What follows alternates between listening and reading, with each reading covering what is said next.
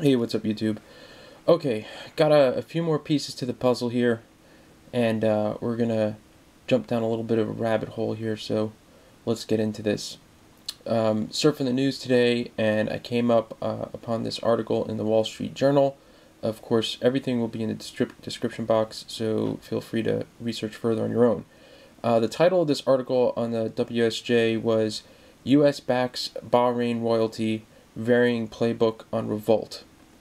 So basically what this article goes on to discuss is that the Obama administration has basically said that, you know, the Egyptian people need to be free, they need to be able to revolt, the Libyan people need to be able to revolt, you know, they need to have their own government of the people, etc., etc.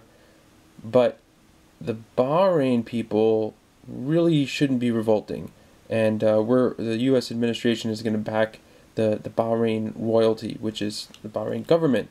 Now, if you're like me, the first thing you might say to yourself is, well, who the heck is Bahrain? Okay, Bahrain is a small island nation that's right off the coast of Saudi Arabia.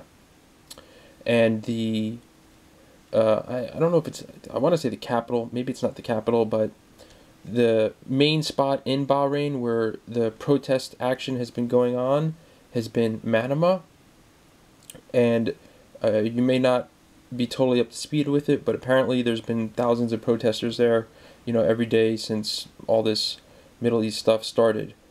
And Manama is also happens to be where the U.S. Fifth Fleet is permanently stationed. So that's what's going on over there. Bahrain is front and center. And the U.S., Mr. Barack Obama, is going with the royalty there and not with the people, unlike the other spots. Got another article here from the Gazette, which talks more specifically about the Bahrain uprising and what's going on, and that's a good read. And it just sort of talks about how there's no turning back for either side at this point, that the royal family is putting their foot down, and the people are putting their foot down too. So wherever that's going to wind up, it's going to wind up. Now, what's interesting is a couple days ago there was some information circulating that Bahrain had started moving tanks and heavy equipment out, like around the, I guess, the Royal Palace or whatever, and you know, they were like seriously preparing to take on the protesters. Here's an article off a site where the Bahrain people are claiming that the tanks were not Saudi Arabian. Apparently, I guess that was part of the rumor that the Saudis had sent them basically military reinforcements. The Bahrain people are saying that they were not in fact Saudi Arabian tanks. They were Bahrain tanks though, and their excuse is, or their story is, that the tanks were coming back from Kuwaiti National Day celebrations.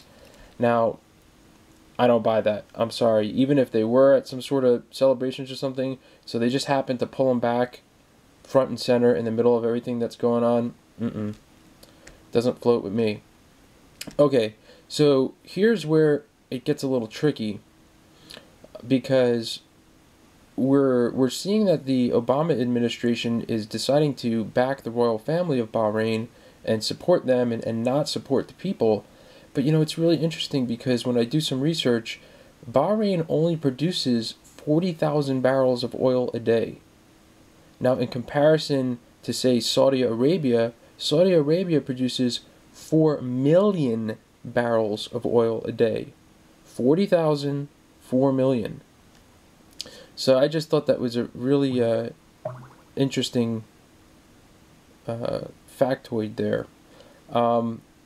I'm going to drop another article from Seeking Alpha, and this is a really in-depth oil article. If you drop down towards the bottom, you'll see some information on Saudi Arabia and Bahrain and Iran and some of those other guys. You might want to read through that. The point is with that is that there's definitely some other stuff going on here. You know, there's some other political maneuvers involved. Is Obama using Bahrain as a buffer to Saudi Arabia? Perhaps. That might be it. But, I mean, obviously, It doesn't make sense that you would support completely a country that's producing 40,000 barrels when that's like, you know, a pea drop in the pool. Anyway, okay, so that's the info that I dug up, and hopefully it clears up a few things for y'all, and everybody should definitely keep track of all this, and don't forget that we are keeping our eyes open for the next week or so for the March 11th, when is supposed to be the Day of Rage in Saudi Arabia. Alright, don't want this one to get too long. Later, YouTube.